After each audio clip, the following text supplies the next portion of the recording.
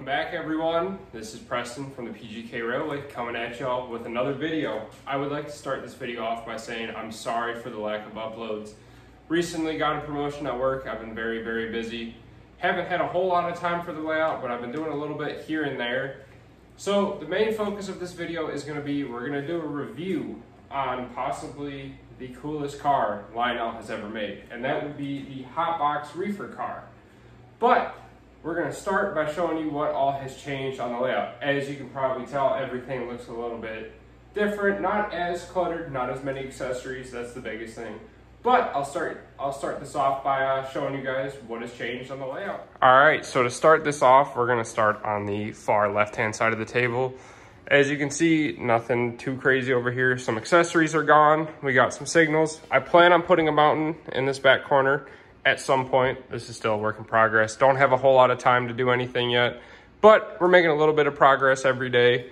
So for what we got going on for the inside loop is we have a oval / figure 8 crossover. This side, we just got the oil drum motor. I figured he'd be the one accessory to stay because we are in a garage. There is a lot of heat in here, especially living in Florida now. So I figured he would be the one that would be safest. So we kept him on the table, of course. Yeah, that's about it. And then on this side, what we got going on is we got a small town that we're going to build. I don't want to give away too many details of what's going to happen, but yeah, this is the basic track plan. Took off most of the accessories, kind of wanted to keep it a little bit more simple.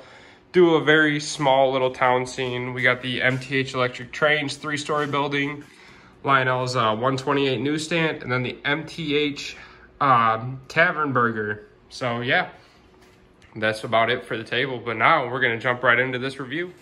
All right, so that's what we got going on with the layout. Still a lot of stuff to do. All the scenery, still gotta figure out the mountain, wire up a few more accessories. But for now, all we're gonna be using is we're just gonna be running the outside loop. And you may have noticed I have something in my hands.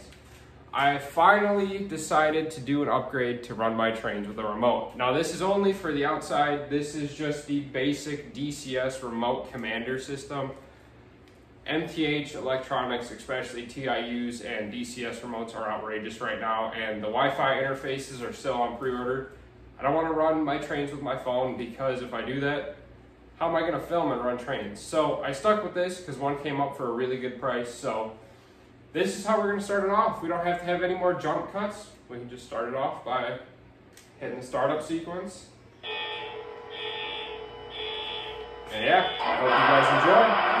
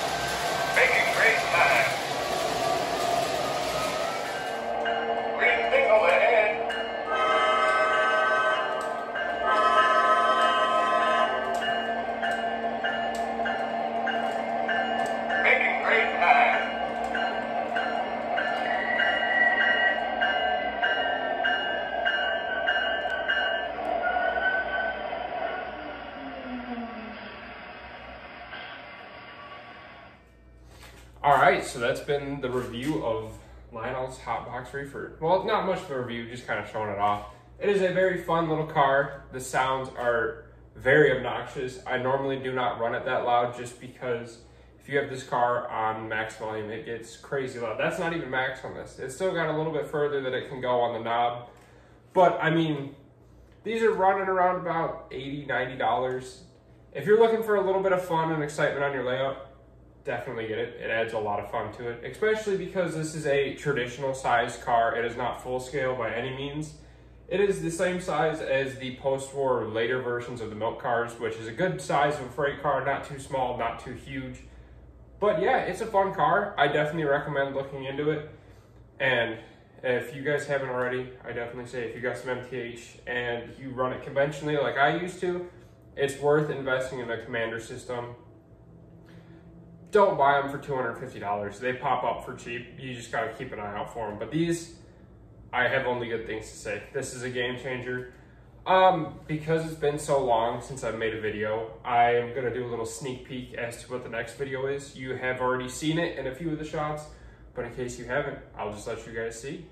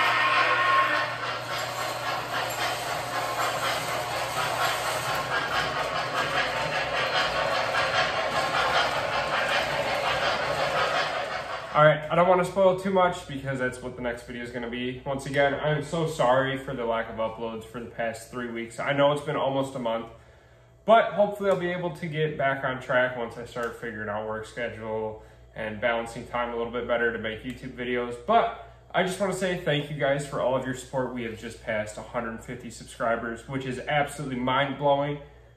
I just want to say thank you guys. You are the best. I hope you have a good rest of your night. Take care. This has been Preston for the Pgk Railway. I'll catch you all next time.